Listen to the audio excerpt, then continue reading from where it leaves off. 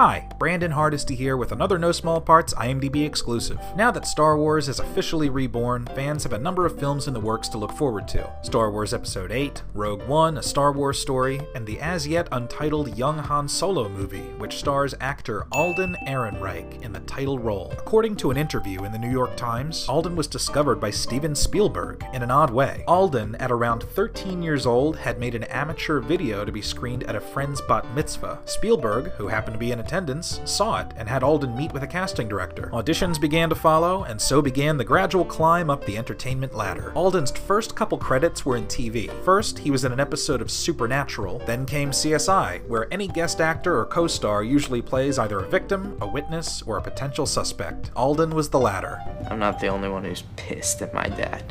Right, but your mom and Madeline are covered. They were together at the time of your father's death. Alden's first major film role was in Tetro, directed by Francis Ford Coppola. He played Benny, the younger brother to the main character. It was a lead role. It's a gritty family drama, and Alden has some great moments. It's not fair. I don't know anything.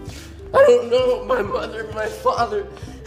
All I have is you, and you're f***ing crazy. Coppola used him again in another film he directed, Twixt, and so did Coppola's daughter, Sofia Coppola, in the 2010 film Somewhere. He played actor at party, a part I'm sure he could relate to. So you don't do like method and stuff or anything like that? Or? Method acting?